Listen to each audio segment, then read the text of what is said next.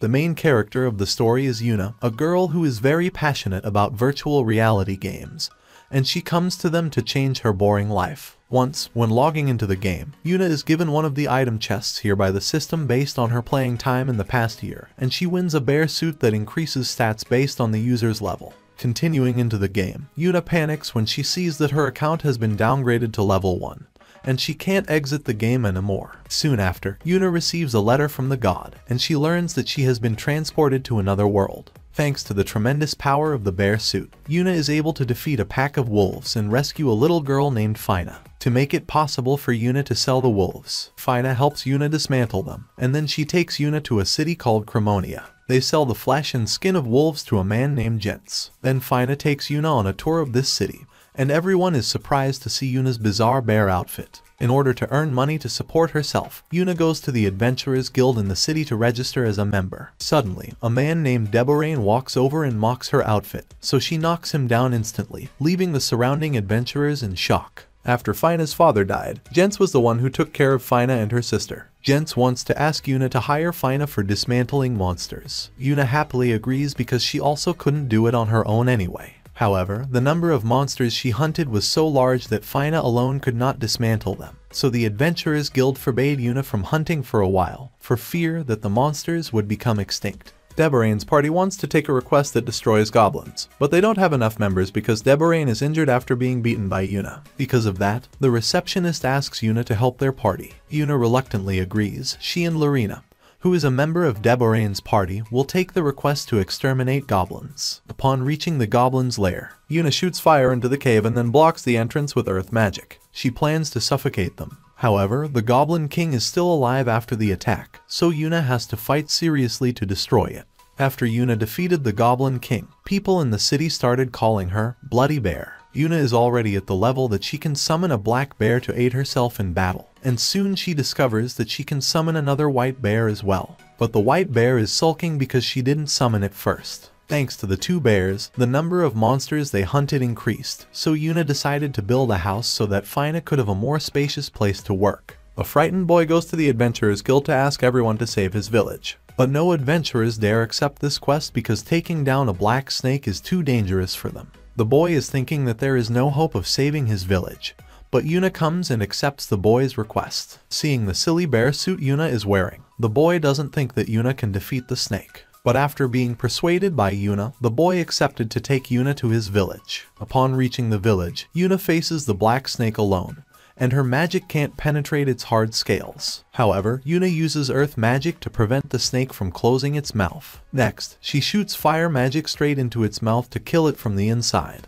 The people of the village are overjoyed when they hear that Yuna has defeated the black snake, and they hold a party to celebrate the event. The next morning, Yuna is treated to a fried egg by the village chief, and she learns that eggs are expensive because of farming techniques, and are not common in this world. Soon after that, Yuna leaves the village to return to the city, and all the adventurers are surprised to learn that she has defeated a giant black snake. Fina is injured when she cuts the hard skin of the black snake, so Yuna uses healing magic to heal her wound. The next day, the guild master informs Yuna that the lord of this town wants to meet her, but Yuna declines his invitation because she thinks that lords and nobles are bad guys. However, Yuna still has to accept his invitation in the end because she doesn't want to be kicked out of the city. Turns out, the lord's daughter, Noir, is a big fan of Yuna, so the lord invites Yuna to play with her. While Noir is playing with the two bears, the lord asks Yuna for a favor, which is to help him find a birthday present for the king. Yuna gives him the Goblin King's sword, which makes him very happy because the Goblin King's sword is an extremely rare item. After leaving the lord's house, Yuna sees Fina standing in front of her house in the rain. It turns out that Fina's mother is very sick. Fina takes Yuna to her home to heal her mother, but Yuna's healing magic cannot cure her. After thinking for a while, Yuna realizes that her illness needs to be treated at the source, so she uses magic to remove the bad effects to completely remove the disease from her body. After receiving treatment, Fina's mother recovered her health. While walking around town, Yuna sees some children from the orphanage begging for food in the street. She brings them some food. After going to the orphanage to inquire, she learns that the source of support for the orphanage was cut off by the Lord not long ago. The children have to go to the street to beg for food from the people. After hearing that, Yuna is so angry at the Lord's actions, she just wants to punch him to death. But the teacher stops her because they don't want to touch the Lord. Yuna remembers that chicken eggs in this city are a rare commodity, so she decides to help the orphanage by setting up a chicken farm. The children will be able to work here so they can earn their own living by selling eggs to earn money to maintain the orphanage. Yuna invites Fina's mother to be the manager of this farm.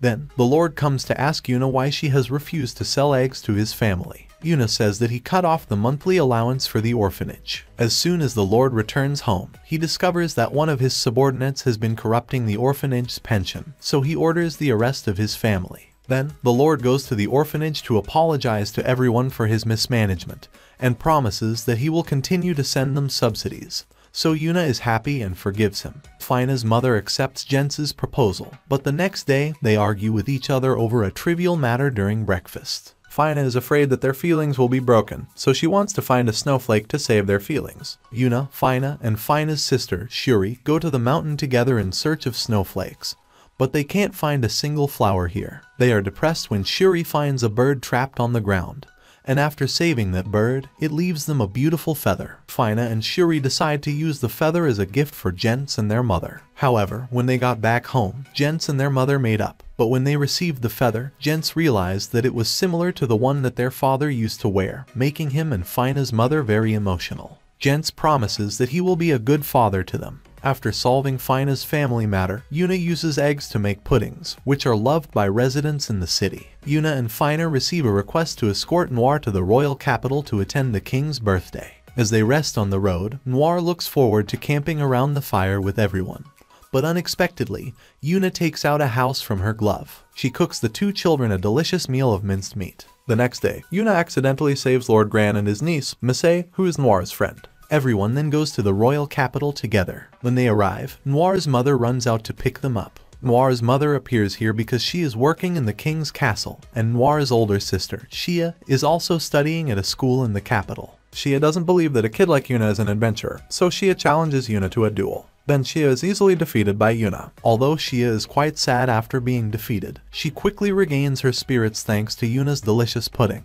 The next day, Yuna found out that there were potatoes and cheese on the market, so she bought the ingredients to make hamburgers. Noticing Yuna's culinary talent, everyone suggests that she open a restaurant to serve these dishes, but Yuna has no plans to do that for now. During a small outdoor party with everyone, Yuna tries to make a pizza for them. Right after eating, Noir's mother takes Yuna to the king's castle for a visit. Yuna accidentally meets little Princess Flora here. Meanwhile, Noir, Misei, and Fina secretly start a Lady Bear fan club. A man named Gulzum attacks the royal castle. He informs the king that he will command an army of monsters to attack the capital for revenge. He leaves after he has finished speaking. The king reveals that Gulzam was once a royal magician, but he used prisoners to experiment with dark magic, so the king banished him from the kingdom. Everyone in the capital has spread a rumor that there are monsters attacking passersby in the northern forest. Noir realizes that the Lord is going through the forest to attend the king's birthday, so she asks Yuna to pick up her father. On the way to pick up the Lord, Yuna realizes that there are a large number of monsters lurking in the forest, so she takes care of them with her own hands. Her entire battle has been seen by a royal mage, and she reports to the king about Yuna. Gulzum is so enraged because his monster army was defeated by a girl. He orders a giant earthworm to attack Yuna,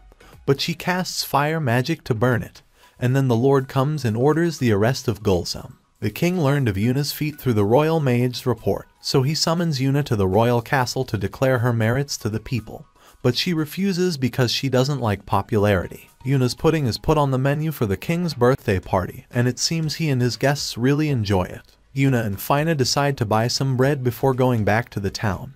But the bakery they used to frequent has closed down due to default. In order to help the mother and daughter who own the bakery, Yuna decides to open a restaurant in town to sell her food, and she will hire them to work for a high salary. As soon as she returns to the town, Yuna takes care of all the paperwork for the merchant guild, and she also asks Fina's mother to be the manager of her restaurant. When they arrive in Cremonia City, the mother and daughter are surprised to see Yuna's huge restaurant, and they learn that this place was once the residence of a noble. Yuna also takes the children from the orphanage to work at the restaurant, and the children's work uniforms are bear outfits. On the opening day, Yuna's restaurant has to serve such a large number of customers that Yuna has to roll up her sleeves and work in the kitchen. At the end of the day, they celebrate a successful opening day with puddings. Yuna realizes that there isn't any seafood in Cremonia City, so she thinks that there must be no port town around here. However, when she goes to the guild to inquire, she learns that right next to the city of Cremonia there is also a port town called Malella. But the two towns don't often exchange goods with each other because a very high snowy mountain range in the middle separates Malella and Cremonia. Yuna decides to cross the mountains to the town of Malella to eat seafood, and she accidentally saves a couple from fainting. According to the couple's words, they were on their way to Cremonia City to buy food because now the town of Malella is facing a shortage of food after a monster called Kraken appeared at the seaport. It makes it impossible for boats to go out to fish. Not only that, but a band of bandits is also blocking all roads leading from Malella to other towns, so they can't import food from other towns either. Yuna takes them back to the town of Malella, and she realizes that the state of the place is very unstable. The merchant guild here still has some food in reserve, and the merchant guild president sells that food at an exorbitant price. But since there is nothing to eat, people have no choice but to buy his food. In order to support the people here, Yuna goes to the town's adventurer guild. She meets guild master Atla and offers to provide enough wolf meat for the town. The amount of wolf meat that Yuna has provided is given to everyone by the adventurers guild for free, and thanks to that, the famine is temporarily solved. That night, two men break into Yuna's room to assassinate her, but they are quickly defeated. Upon learning that they are members of the bandit gang, Yuna forces them to take her to their lair. She easily wipes out the bandits. After hearing that the bandits have been caught, and the roads are cleared, the merchant guild president suddenly becomes panicky and takes all his possessions to escape, but he is stopped by Atla. It turns out that the president took advantage of the town's difficult situation when the Kraken appeared to bribe the bandits to block the way in and out of town. He wants to get rich by selling high-priced food. After dealing with the bandits, Yuna spent many days still unable to think of a way to approach Kraken because it was too far away. Her two bears couldn't even swim out there. After eating hot pot at the house of the couple she saved, Yuna suddenly comes up with a way to defeat the giant squid. Yuna uses the carcass of a giant earthworm to lure the Kraken. Once Karen fully enters the trap, Yuna uses earth magic to imprison it, then repeatedly casts fire magic to attack it. As soon as Kraken is completely destroyed, Yuna also faints from exhaustion. After defeating Kraken, life in the town of Malella returns to normal, and Yuna finally enjoys her first seafood dishes since coming to this world. To make it easier for the two towns to trade with each other, Yuna uses magic to dig a tunnel through the snowy mountain, and the leaders of the two towns also met to discuss long-term business. Then Yuna decides to take the Fina sisters to Malella for fun. Along the way, they see a bear statue placed outside the tunnel to commemorate Yuna's merits. As they pass through the tunnel, the sisters see the sea for the first time in their lives, and Yuna takes them on a tour of this beautiful city.